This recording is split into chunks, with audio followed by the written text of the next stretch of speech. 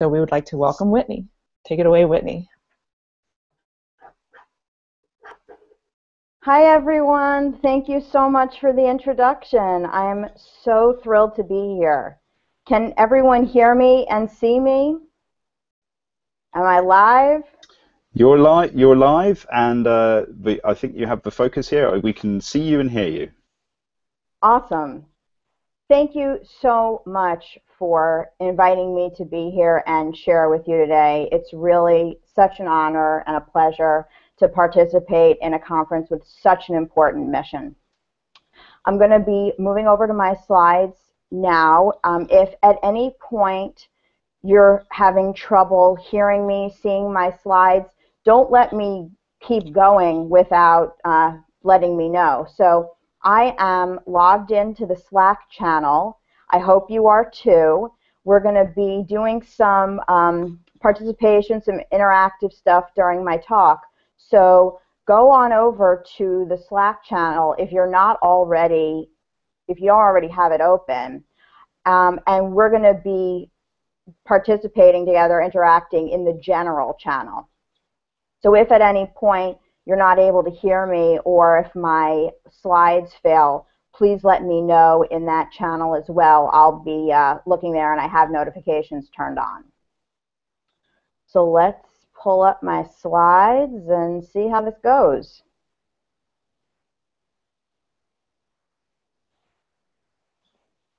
Is it looking good? Do you see full screen and everything? It's looking good. Awesome. All right, so today the title of my talk, do you speak Jackal or Giraffe? Designing Sustainable Relationships. So these are some common statements that I think many of us think about the places that we work and the people that we work with. My boss hates everything I do. They won't let me do it the right way. She never listens. He gets in my way. He derails every meeting. He doesn't take me seriously. She's a slacker. I don't get any credit. They don't respect my authority. I always get shot down. She doesn't have what it takes. I'm stuck. I can't do anything right. Anyone else have these thoughts and feelings? This is the kind of stuff that I was consumed with for a very long time. A lot of blame and a lot of shame. My head was always filled with these judgments and these criticisms of everyone around me, and especially myself. And as we're here today to talk about sustainability, these are the three spheres of sustainability: the environmental sphere, the economic sphere, and the social sphere. And what I want to focus on today, and the area that I'm most passionate about, is social sustainability. How do we make things more bearable and more equitable? And what role does that play in bringing sustainability for all? So thwink.org defines social sustainability as the ability of a social system, such as an organization, to function at a defined level of social well-being indefinitely. Meaning that the communities that we participate in, from society all the way down to the local communities that we're a part of every day, need to be able to operate in a healthy way over the long term. Another definition offered at sociallife.co is that social sustainability is a process for creating sustainable, successful places that promote well-being by understanding what people need from the places they live and work. And so how can we determine what the best processes are, what the best practices are for creating these places and these spaces where we can effectively understand what everyone needs and to serve those needs over the long term. Now, this whole understanding what people feel and need thing, that's empathy. And empathy is a topic that I have spent a lot of time studying, researching, writing about, talking about, and sharing with others. But this understanding what people feel and need, this includes ourselves. We are part of that. And so part of what I really want to encourage as we think about what social sustainability means is how to meet and understand everyone's needs, including our own. Now, as UX practitioners, we already have a bunch of empathy practices that are common in our work. We have user research, we have usability testing, empathy mapping, we have simulators that try to get us closer to approximating the ergonomic challenges or the accessibility challenges of our users. But what empathy practices do we have with our colleagues and our clients? What empathy practices do we have to understand their feelings and needs, or for understanding our own? So I went looking for these in an attempt to get all those judgmental and critical and blaming thoughts out of my head, because I knew that that was not going to lead to sustainable relationships in my work and in my life. And that eventually led me to Nonviolent Communication. This book was written decades ago by Marshall Rosenberg, and it spawned a movement around people who are coming together to learn a new language, a new way of conversing that is more sustainable, that allows for us to have greater health and greater longevity in our relationships. And what violent means in nonviolent communication is acting in ways that result in harm. It doesn't only mean physical violence. In fact, it's much more than that. But as we think about our efforts towards a more sustainable world, we are trying to reduce the ways that we act that ultimately result in harm. And so what I want to share with you is what I've learned from the practice of nonviolent communication in allowing me to create more sustainable relationships, particularly in the workplace. Now, one of the first principles of nonviolent communication is that our world offers abundant resources for meeting needs. I want to say that again, because we're here to talk about sustainability. Our world offers abundant resources for meeting needs. Now, this might be counter to what we currently think, but this is a primary principle. It's not that we are lacking the resources, it's that we're misusing them.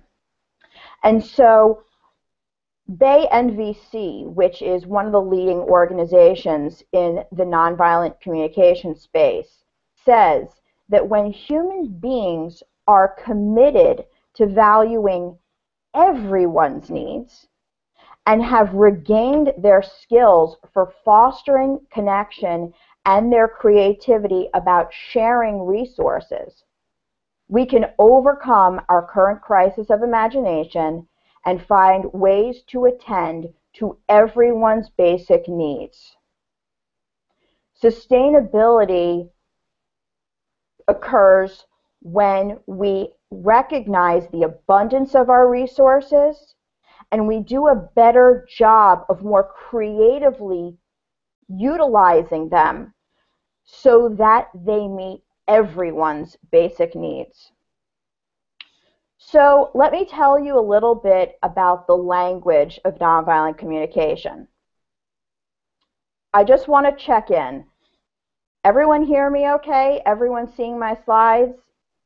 James or Jen, can you pipe in and tell me, am I still on air? Yeah, absolutely. And if that ever changes, we'll either say something here and we'll talk to you on Slack as well. Thank you so much. I care so much about this stuff. I want to make sure everyone can hear me.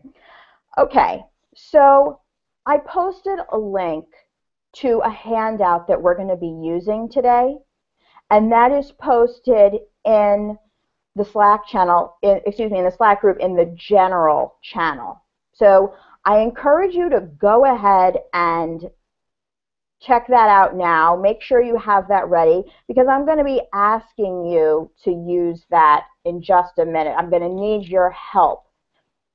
So here we are. In nonviolent communication, we talk about these two languages, the language of the jackal and the language of the giraffe. Now, for those of you who are sticklers, this is probably more accurately to scale. But for the sake of seeing the beautiful detail of this jackal, let's leave it here. So the jackal is, as an animal, an opportunistic omnivore. It's a scavenger, highly territorial, very competitive. And so in nonviolent communication, the jackal represents judging, and in that judging, it separates us. So the jackal is the symbol of separating. Meanwhile, the language of the giraffe is like the animal itself. The giraffe is an herbivore. It has this open, ever-changing group and social system, not territory at all, very inclusive. And because it has the largest heart of any land animal, it's considered to be very compassionate. So the giraffe represents the ability to connect. So whereas the jackal separates, the giraffe connects. And so we're going to be exploring the language that we use and how that can serve to separate us or connect us. And as you can imagine, when it comes to promoting sustainability, we really need to aim to connecting us so that we're all cared for the long term.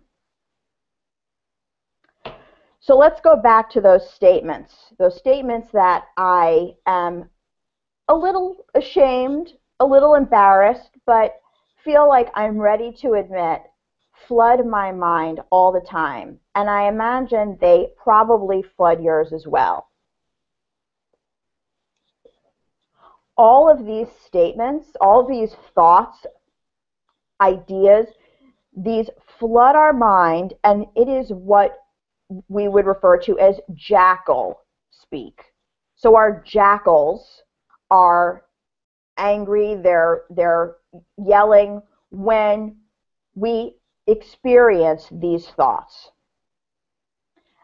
So we want to have a way of taking these jackals and noticing them, noticing how these thoughts are filled with judgments and criticisms and blaming and shaming, and how that only serves to separate us.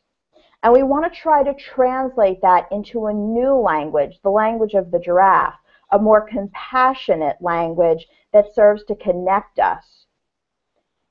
So what I'd love to do is just tackle one of these and try to translate it from Jackal to Giraffe.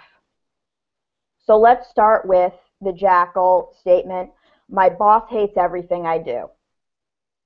Who's ever felt this before? Who might be feeling it right now? Or knows someone who feels this? Or can identify with what this feels like?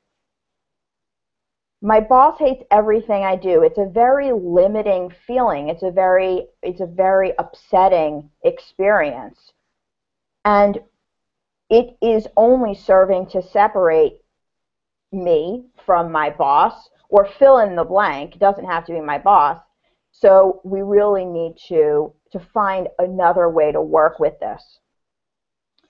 So the first step that we do in translating this from Jackal to Giraffe is to try to observe from a non-judgmental standpoint why I'm having this thought. So if I'm thinking my boss hates everything I do, some of the things that I might be observing are as follows. My boss gives me lots of feedback on my work. My boss asks me lots of questions about my work.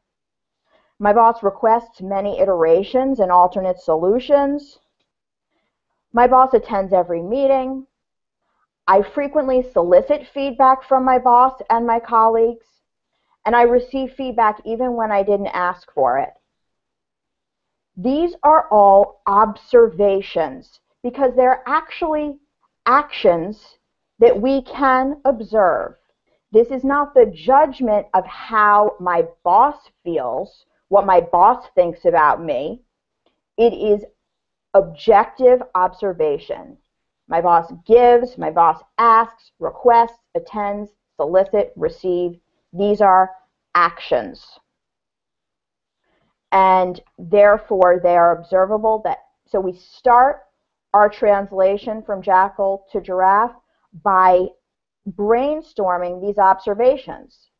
Can you brainstorm anything else? Think of anything else that I or you, someone who's thinking, my boss hates everything I do, something that they might be observing that we can capture here as well.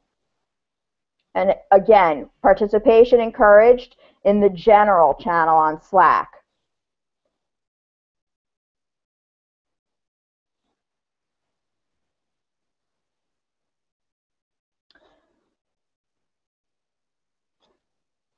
There are all sorts of things. We can come up with an endless list here for things that my boss might be doing or that I might be doing, observable actions that would suggest to me, in my interpretation of it, that my boss hates everything I do. What we want to do next is move on to the next step here in our translation.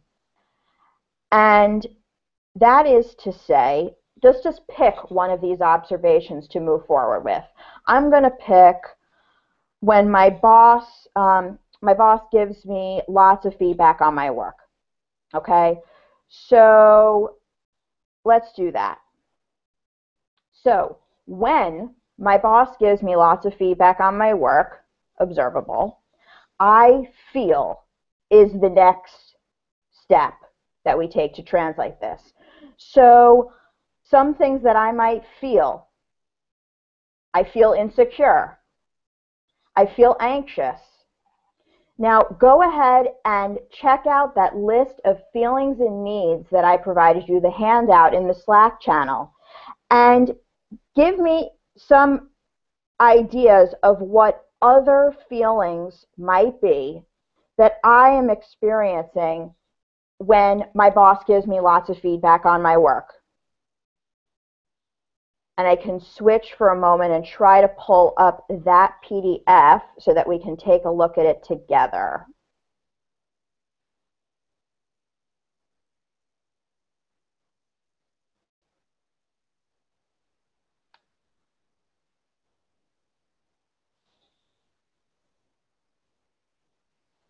All right. So you can be looking at your feelings and needs handout that I've offered you. And so the top half of the first page, these are feelings we may experience when our needs are being met. So these are kind of more positive oriented feelings. The second half of the page are feelings we experience when our needs are not being met. These are more negative oriented feelings typically. So when I receive a lot of feedback on my work, I might be feeling insecure, anxious. I'm seeing some people in the general channel saying guarded. I might be feeling apprehensive. I might be feeling alarmed. Maybe I feel disappointed or discouraged. Maybe I feel scared or stressed. There are probably a lot of feelings that come up when I'm receiving all of this feedback. So that's how we begin, getting in touch with what we're actually feeling when we notice that we're getting a lot of feedback. Now that you have that sheet pulled up, I'm going to go back to my slides. Okay, so we came up with a lot of good ones here. We're now going to move from these feelings, insecure, anxious, alarmed, apprehensive, guarded, and now we want to look at why is that? What needs do we have that are not being met, that those feelings are signaling? So the notion behind nonviolent communication is that all the feelings we experience are pointing to needs that are met or not met. And therefore, when we notice these feelings of insecurity, anxiousness, that we're scared, that we're discouraged, it's because there's something we need that we're not getting. And so it might be that we value the direction, we value the learning and the growth that that feedback offers us, but we also need something else. And so let's take a look at the third page of the handout, those needs, and let's try to identify, let's try to brainstorm what some of those needs might be. I want to start with, it might be that I need trust or that I need support, and I don't feel that the way in which I'm getting that feedback from my boss is showing me that I'm trusted or is showing me that I'm supported. Or maybe I just need space, and maybe the feedback, the frequency of the feedback is putting me in a place where there's just not enough space for me to experiment on my own. Other needs that you can think of that perhaps are not being met when I'm feeling insecure and anxious and guarded in the way that I'm receiving this feedback.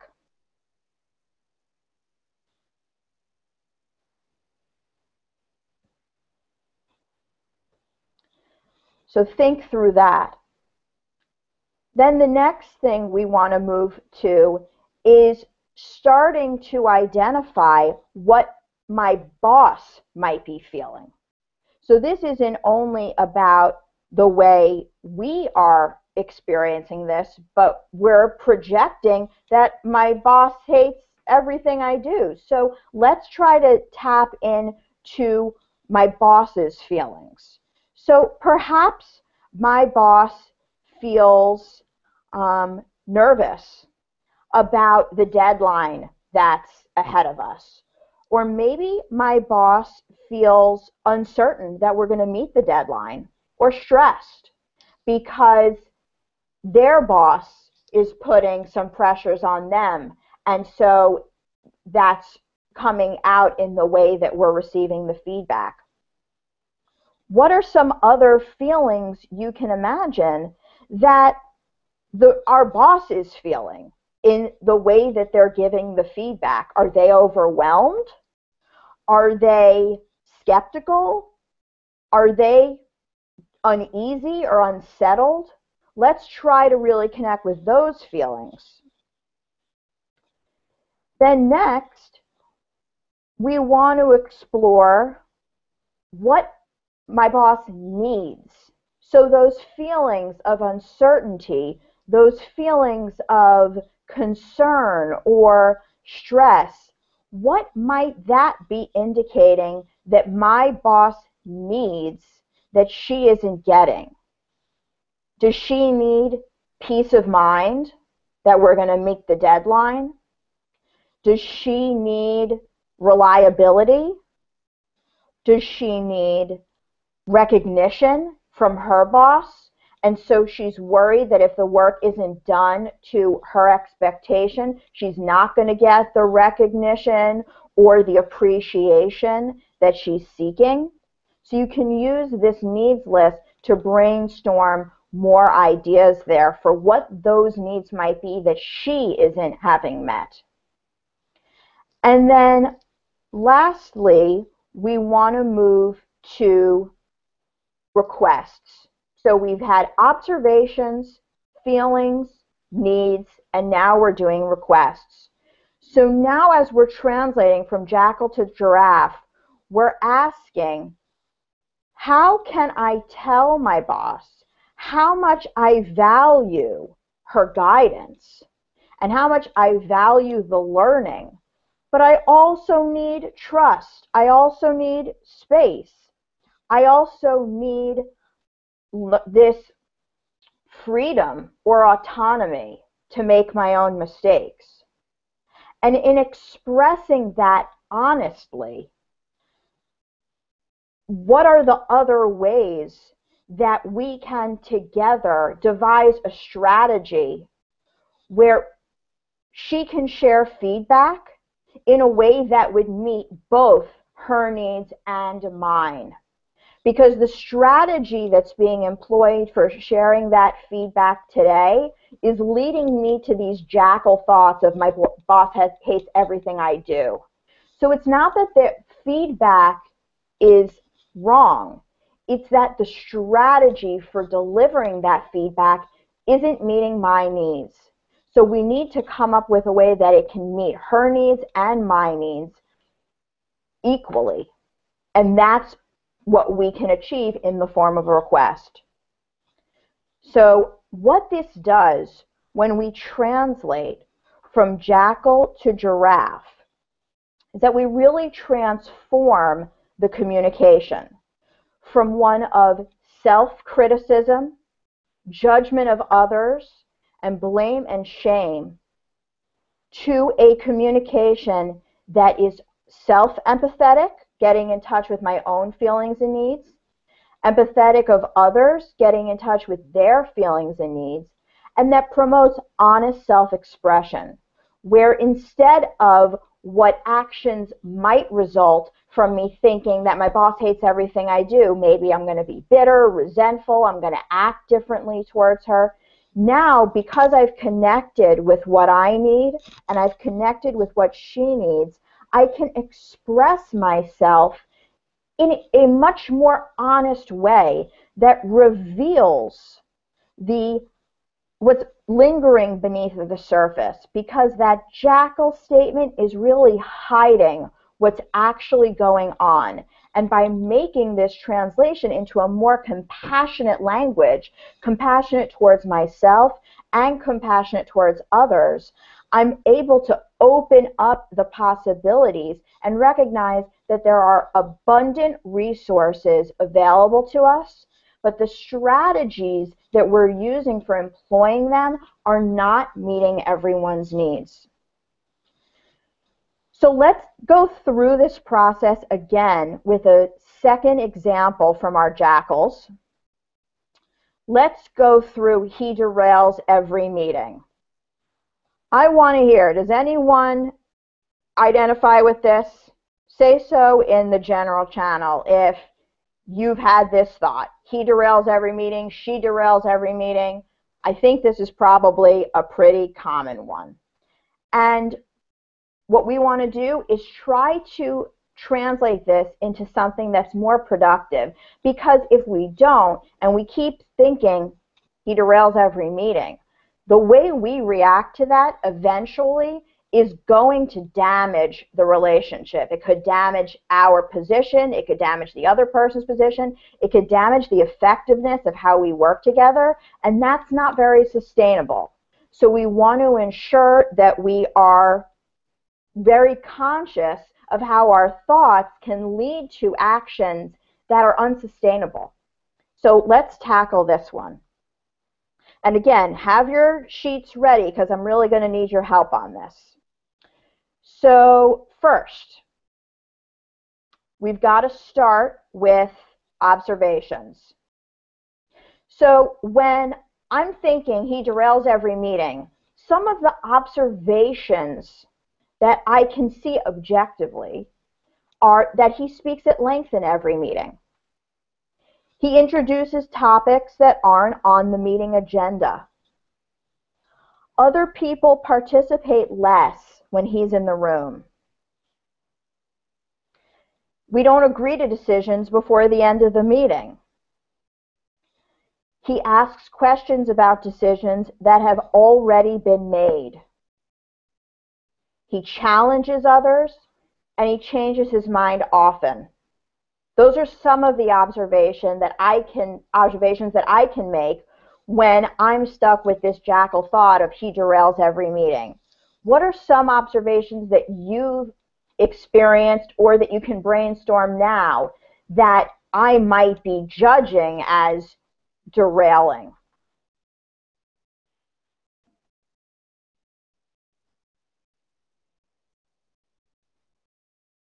I'll let you think about that for a while. Let's move now to our feelings here. So when he asks questions about decisions that have already been made, I'm just going to pick that observation to move forward with. What are some things that I might feel? So I want to hear from your perspective, what do you feel using those feelings on your handout? The feelings on the bottom half of the first page that arise when our needs aren't being met. What do you feel when you are in a meeting with someone who's asking questions about decisions that have already been made? Throw some of those out in the general channel, please. So you might feel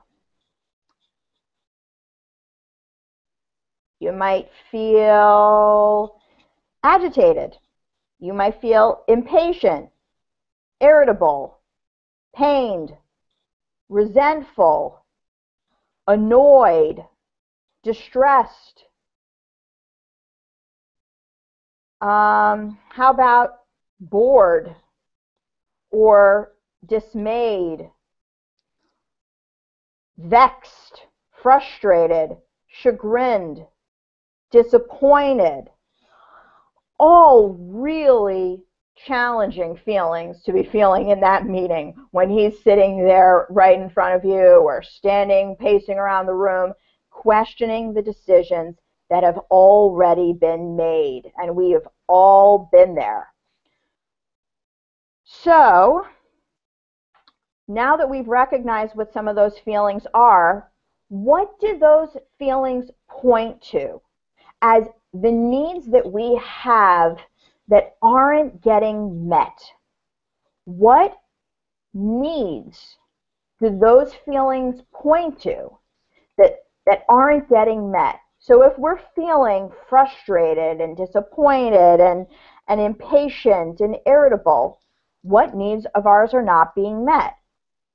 Perhaps we're not feeling like our need for structure is being met. because we had agreed to those decisions already in a previous meeting, and now we're at the next phase of the process. And why have a structured process if we're just going to question everything we did before? What about my need for focus? My need for focus isn't being met because we're here to talk about a new set of decisions that have to be made, and he's talking about decisions that were already made. Or effectiveness, or my need for clarity. Maybe now I'm just confused because I thought those decisions were made and put to bed and we were moving on. So think about what those other needs might be in me that I can connect with when I notice how irritated and frustrated I'm getting when he questions the decisions that have already been made. Next, we want to look at his feelings. This is a challenge. Even though we're UX practitioners and we talk about empathy for our users and empathy for our customers, and we're always advocating for their needs, it is very different doing this for our customers and doing this with our colleagues. So let's try to dig deep in our empathy and brainstorm what might he be feeling if he's asking questions about decisions that have already been made. Please throw some of those out in the general channel. Might he be feeling worried? Might he be feeling regretful that he agreed to that previous decision? Might he be feeling reluctant or torn? What are some others you can think of?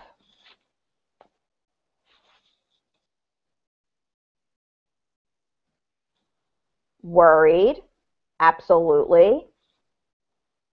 Apprehensive, tense, troubled, insecure. I love tense because maybe he's very aware that he's asking questions about decisions that have already been made, but he feels like he really needs to ask the question, and so he feels tense that he's bringing it up because he knows that we're supposed to have moved on from that.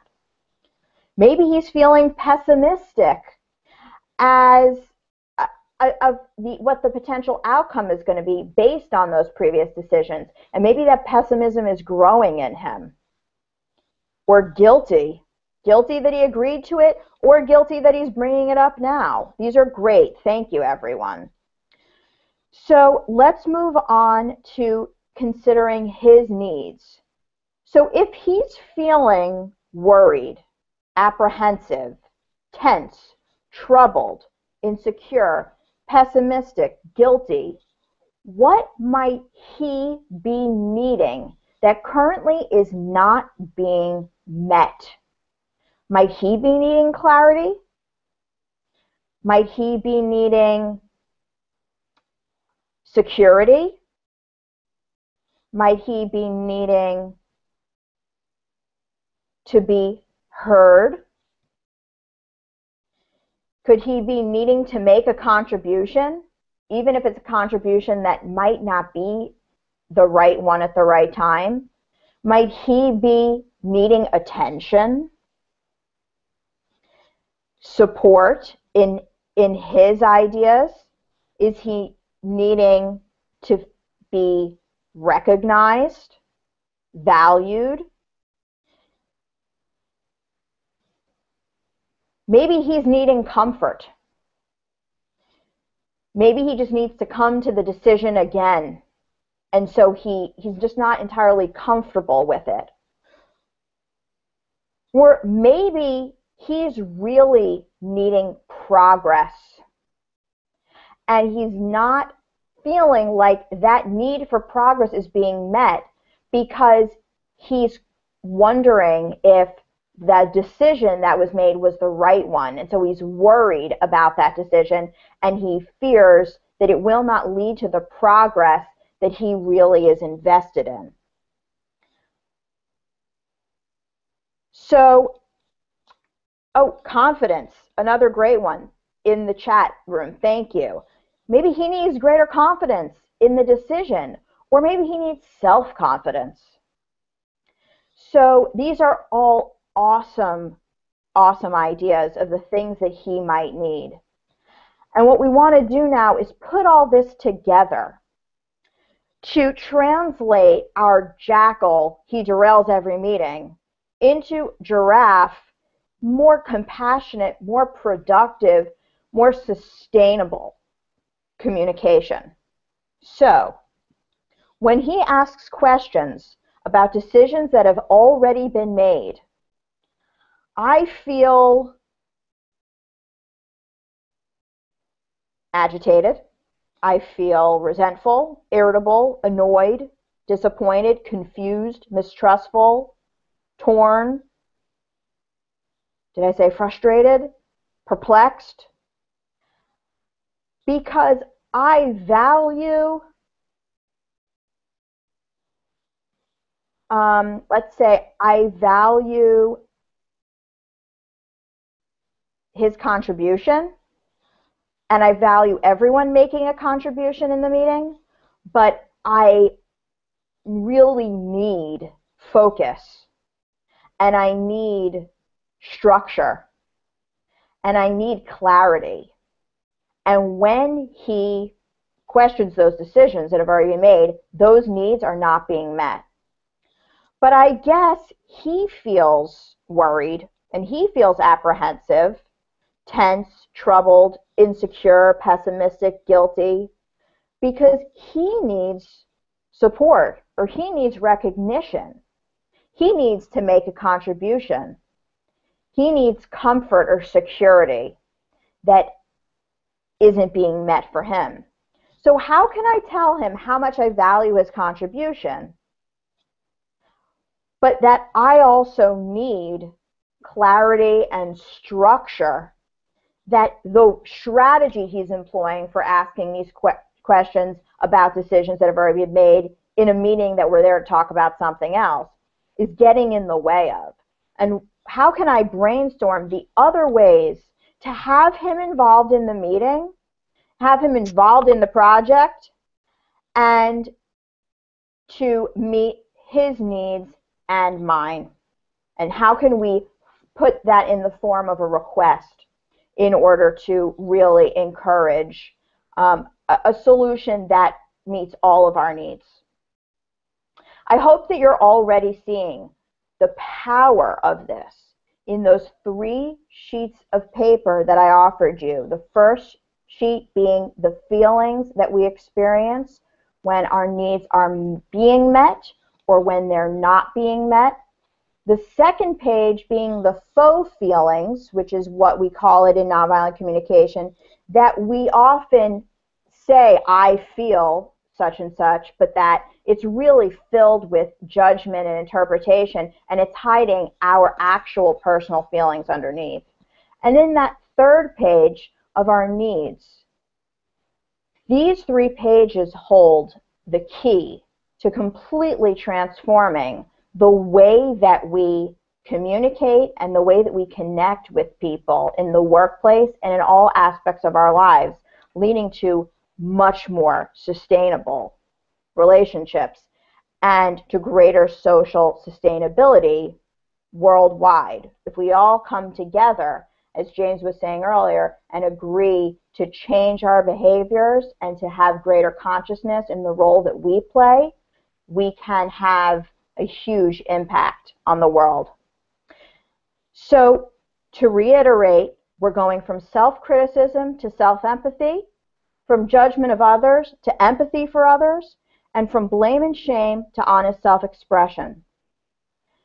So, to close, the assumptions put forth by nonviolent communication are that all actions that we take are attempts to meet our needs, and that all needs are universal.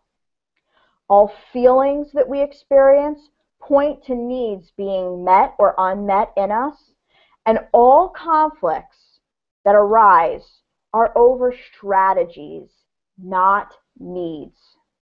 So that when we look at the needs that we have and that other people have, and we look to how we can devise new strategies to meet all of our needs sustainably, we create a much longer term and healthier solution. So if we recognize that all actions are attempts to meet needs, we want to set the intention to separate our observations from judgments. In recognizing all needs are universal, we want to set the intention to care equally for everyone's needs. If all feelings point to needs being met or unmet, we need to practice self-empathy and learn what our feelings are and what needs they're indicating are met or not met in us. And if all conflicts are over strategies, not needs, we need to commit to honest self-expression so that together we can devise strategies that are more sustainable for everyone. Today's decisions will impact tomorrow's possibilities, and we are all capable of making new decisions and taking more sustainable actions today. Thank you so much for listening. Before the next person comes on, I just want to make sure that you have the link here, whitneyhess.com/sustainable. That's the link for my slides and the handouts. You'll get those right away. So thank you so much again for being here, and thank you so much to James and Jen for inviting me to participate in this wonderful event.